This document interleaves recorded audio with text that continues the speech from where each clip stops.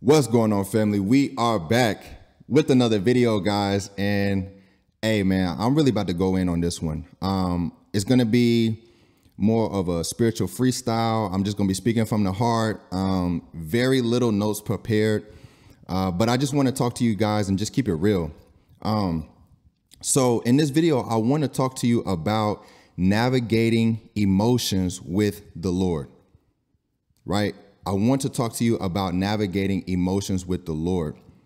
And the reason I want to make this video is because it's been coming up in conversation with people close to me, friends and family and stuff like that. And it's just something that I hope that I can shed insight on and allow people to really kind of have some liberation and be set free regarding emotions, because it's something that if you continue to yield to them and the subjectivity of them, you can put yourself in a harmful place, right? And so before we go any further, I want to talk about two words specifically that I'm going to probably be using pretty frequently throughout this video, but I want to explain what they mean so we can lay some groundwork.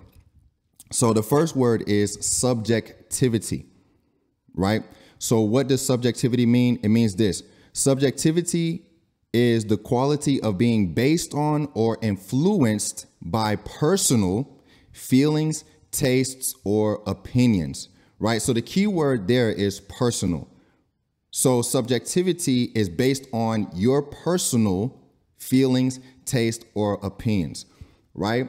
Now, the other word I want to talk about is objectivity, right? So what does objective mean? So objectivity is the lack of favoritism towards one side or the other, freedom from bias. So when I'm speaking about objectivity specifically in this video, I'm going to be speaking about the Lord's objectivity. We're going to be looking at it through the lens of the Lord's objectivity, because why? The Lord's word is the truth. Right? Is it a way? It's the way, it's the truth, it's the life, it's the firm foundation which we should build our house on. It's the solid rock. The Lord is the same yesterday, today, and forever.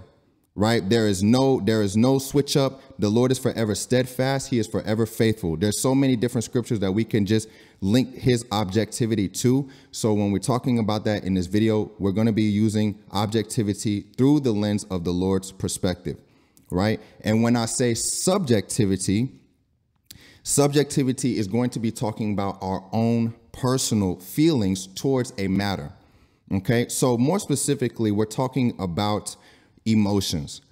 And the emotion through conversation with my friend earlier today that came up was rejection. Right, we were speaking about rejection. And he asked me a question: do I feel rejected based upon something that has taken place in my life recently? He asked, do you feel, specifically you, Brian, do you feel rejected? And my answer was this: if I think too heavily on that emotion of feeling rejected, then yes, I would feel rejected. However, I know that that's not the highest truth, because the Lord is not about rejection. Right? Feeling rejected is not an emotion that stems from the Lord. As a matter of fact, it's the opposite, right? The Lord is about unity. The Lord is about oneness, right? There's unity in the body of Christ. And so what I want people to realize is that when we feel certain emotions and they're negatives, specifically like rejection, what we need to get in the habit of doing is taking those emotions to the Lord and then getting his perspective, his objective perspective about that emotion. Because what will happen is so many times people will feel certain emotions, right? In this one, we're talking about rejection. So someone could have made me feel rejected because they broke up with me. Someone in my workplace, I got laid off. Now I feel rejected. Going back to a childhood trauma, my parents made me feel rejected. You know, something like that. We've all, depending on the severity of it and our subjectivity to yielding to it, we have all felt rejection at some point in time to a certain degree. But the thing is, if we continue to hyperfixate on that feeling of rejection, we are falling further away from what the Word of God says, because the Word of God says nothing about he wants us to feel rejected. As opposed, he says, come to me. He wants us to come to him. He wants us to embrace him just as much as he embraces us. He wants us to embrace him. And the Lord is not the author of the feeling of rejection. That is a lie from the enemy that is ultimately causing us to be disconnected and feel disconnected from God. And so if we allow that subjectivity of ourselves to fall victim to that feeling of rejection, now we are drawing further away from the Lord. And so that's what I want people to understand. It's the world does not discriminate against us. Thank you, Holy Spirit. The world does not discriminate against us. You see, here's the reality. If there was a black hole in the floor, it wouldn't matter if I was fat, tall, skinny, short, blonde, black, white, Asian, Hispanic. It would not matter. If there was a black hole in the floor and I walked over that black hole, I would fall into it just as much as the next man behind me would. And so when you look at life through the lens that the world does not discriminate against you, you remove more of that subjectivity and you won't be as victim to falling to your own subjectiveness pertaining a situation, right? Somebody cuts you off in traffic and you're just reacting, right? Somebody cuts you off in traffic and you're like, okay, here's the middle finger. And I'm saying some curse words. You're reacting to that situation rather than responding to that situation, right? Somebody gives you a raise at work. Now you're happy. You're reacting to the situation rather than responding, right? And so what happens is so many times when we walk in the mindset that the world is discriminating against us, just to give you another example, today I was at the gas station, right? And I walked up to the lady at the counter. And I was like, hey, how's your day going so far? And she was like, it's been good. I've only been here working for about 2 hours, and we just exchanged some small talk. And then she was like, this register next to me has been down all day, though. And as a result, when people are coming in and they're paying for or wanting to pay for their purchases or whatever, they are getting annoyed with the fact that they have to wait in line because there's a register down. Right. And so for me, if I walked into that environment and into that situation, only considering the perspective of myself and my own subjectivity to what I need and what I want and how I want to feel, if things aren't going my way, now I feel annoyed. I.e., all of those people who came in prior, they felt annoyed because they felt like the world was discriminating against them in that moment. Not literally, maybe they didn't think about it, but that's by the way that they responded. That's what that means. That's how they reacted. That's what they were showing. So when you think that the world is discriminating against you, it's more easy for you to fall victim to your own subjectivity about a subject matter. And it's not until you take a step back and take into perspective the Lord's objectiveness pertaining to the situation, now you are no longer reacting to the situation. You have the ability to respond to the situation. You have the ability to respond in light of the Lord's objectiveness to the situation. I hope this is making sense. I hope this is making sense, guys, because this is how, when we turn to the Lord and we don't fall as victim, because here's the thing. Let me just say this real fast. If I lived my whole life only through the subjectivity of how I felt in every situation, I'm leaving myself more susceptible to have soul trauma. Right? So we know that we're spiritual beings possessing a soul, living in a body. The soul's three components are the mind, the will, and the emotions, right? The mind, the will, and the emotions. If I live in a world where I'm hyper-fixated on my own subjectivity to a reality that I'm quote unquote walking in, then I leave myself more victim to to have trauma to my soul. Right? So if I walked in rejection long enough, that will have repercussions on my soul. And those repercussions will begin to manifest not only in my physical life or like surrounding in my environment, but it will also manifest in my body as sickness and disease, dis-ease, not disease, but dis-ease, lack of ease. And then if there's prolonged dis-ease, that turns into disease. Okay. So that's just a little bit of that. But the thing is this, hold on, I'm getting a phone call. We gotta hold on that one, because we gotta keep this thing going, baby. We gotta keep this thing going. So back on topic. If I subject myself to that feeling long enough, I can have soul trauma, right? But this is the reality, guys, and this is what I want you to realize. Jesus saves. He came to save souls, right? If we look at John 6:39. Right? I want you guys to really catch this. If we look at John 6:39, what was the will of the Father through the life of Jesus? John 6:39 tells us, and I'm going to read from the New Living Translation because I really like this translation's this translation of it. It says this, and this is the will of God, that I should not lose even one of all of those he has given to me, but that I should raise them up in the last day. Here it is, guys. This is the reality. The Lord had predestined souls for Jesus to save while he was on earth before the foundations of the earth were even laid. God predestined the souls that he wanted Jesus to save before he even laid the foundations of the earth, before he even created mankind. That is the will of Jesus.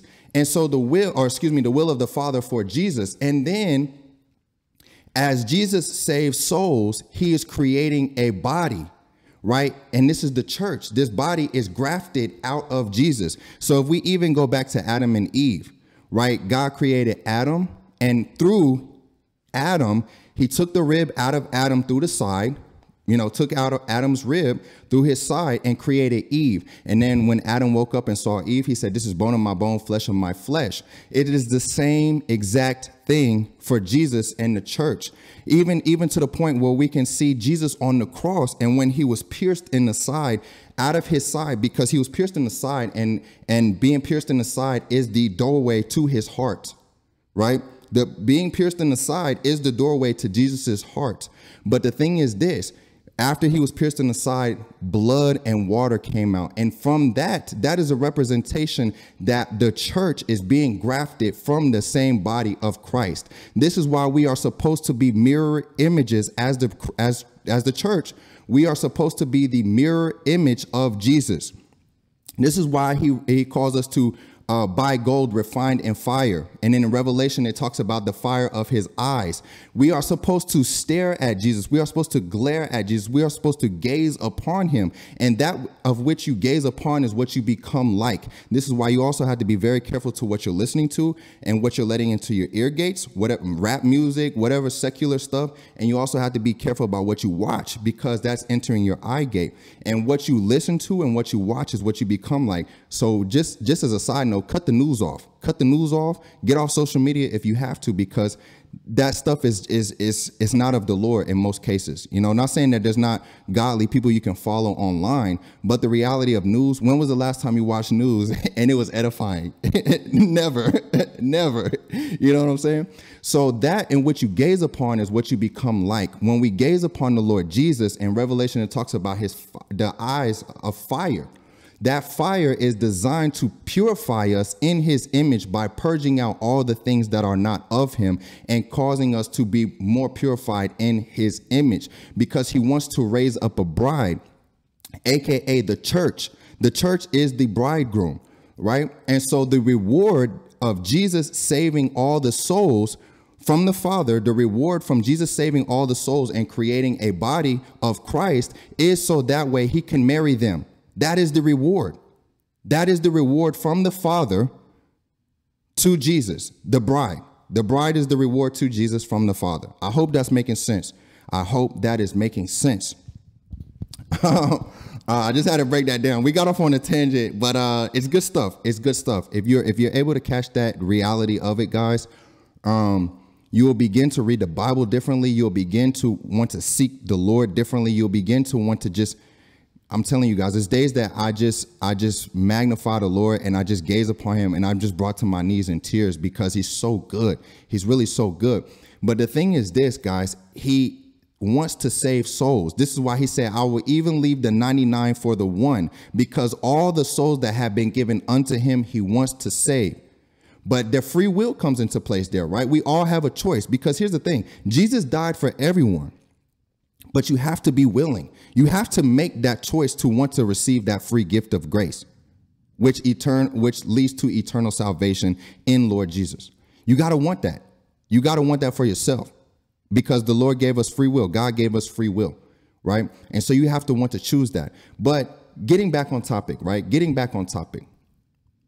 When we look at our emotions, if they're negative emotions, rather than becoming hyper-fixating on them, which ultimately can lead to soul trauma, which can ultimately put us at a place where we're feeling disconnected from the Lord, what we need to do is feel those emotions. I'm not telling everybody, I'm not saying don't feel those emotions. That's not what I'm saying.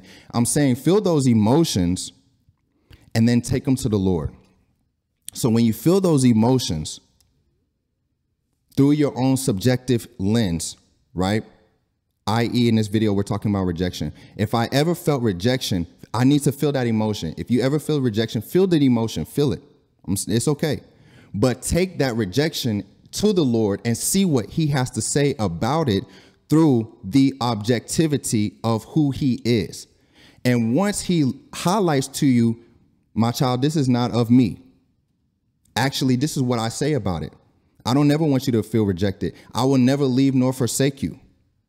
I will leave the 99 for the one. Then you realize that that feeling that you're feeling is not of the Lord, and it's actually of Satan. It's deception. It's a lie. It's a lie. And so if you're able, and see, this is why I made a video on taking every thought captive, because if you take every thought captive and make it unto the Lord, you're constantly having the ability to review these emotions in perspective of the Lord's objectiveness and see what he has to say about it, ultimately to provide you more clarity, but also more freedom and liberation from these negative emotions that he never wanted any of us to feel in the first place.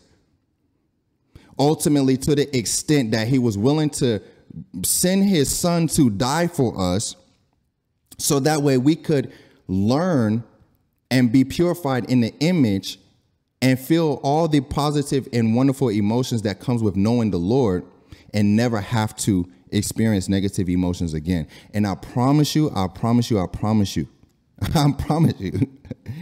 if you are able to take a step back from that and look through every emotion that you're feeling through the objectiveness of the Lord, you will start to live life more free. You won't be a machine, because essentially you're like a machine that, okay, somebody cut me off in traffic, now I'm mad. Somebody stole something from me, now I'm angry. Somebody cheated on me, now I'm hurt. Somebody gave me a raise, now I'm happy. It's like you're going through life and people are just pushing your buttons. And as people push different buttons, you're just responding. Or excuse me, you're not responding, you're just reacting, which is like a machine, right? If I press play on this camera, it's gonna do what I tell it to do. So now you're essentially allowing your environment, whether that be your job, whether it be the people you're surrounding yourself, you're allowing your environment to control you. You're a machine. You are a machine. But it's not until you take a step back from that, look at it through the lens of the Lord's objectivity, of the Lord's objectiveness pertaining to the situation. Now you have the freedom to respond. You have the freedom to respond, and you can respond in wisdom and knowledge of God, right? So anyways, guys, we're going to wrap that up there. Long story short, whenever you're feeling an emotion and it's negative, take it to the Lord, see what he has to say about it, get his perspective on it, and in that way you grow. Because every time you do that, it's the Lord outlining to you, you need to grow in this area. You need to grow in this area. If you're feeling rejection, that's because you don't know me pertaining to what rejection is. And you don't know what I have to say pertaining to rejection. So when you take rejection to the Lord, now you get his perspective on it. Now you get growth in the Lord. Woo-wee! Well, I'm telling you what, Holy Spirit, the Holy Spirit going in, baby. I'm telling you. Thank you, Lord Jesus. Let this out, man. I'll just pray that this video brings some edification to somebody, that it brings some enlightenment to somebody. The Lord is too good, guys. The Lord is really just too good. But either way, that's what it comes down to. I hope you enjoyed this video. As always, guys, stay prayed up, stay faithful, stay blessed. It's raining outside. Stay dry. And we'll see you in the next one.